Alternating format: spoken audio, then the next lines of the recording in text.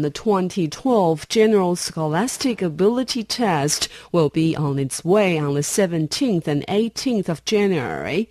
Staffers working for the questions on the exam papers begin their test-related missions from today by entering and working at an enclosed environment. According to the College Entrance Examination Center, there are more than 154,000 people registering the exam this year. The number is a total of 8,000 test takers increase comparing with that of the last year.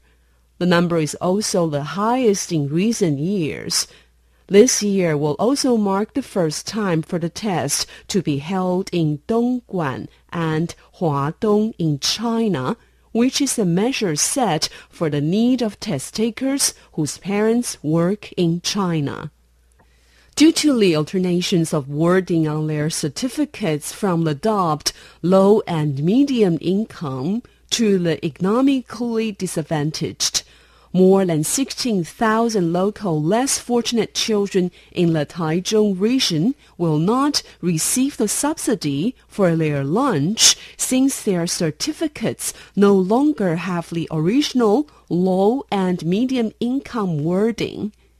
Li Lihua, council person from the Taichung City Council, deems the change of such characters influence these pupils' right, and the Taichung City government should take measures to mend the fault.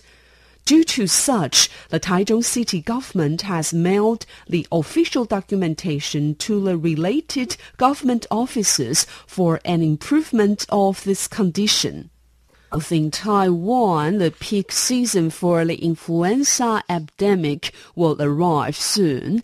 The Centers for Disease Control indicated this year the number of people contracting influenza will escalate at an alarming rate during the Chinese New Year due to the cold weather. This timing is earlier than those happened in the previous years. However, the conditions may not be as serious. The centers wish to advocate those who have the symptoms to wear masks when they go out. This is to protect themselves as well as the other local residents. During the Chinese New Year, the local residents would purchase flowers for the New Year celebration. The Taipei Flowers Auction Limited will be offering the local residents a variety of seasonal flowers from the 11th to the 22nd of January for their need to buy flowers during the Chinese New Year. From the 18th to the 22nd of January, the Taipei Flowers Auctions Limited will even be on business for 24 hours a day.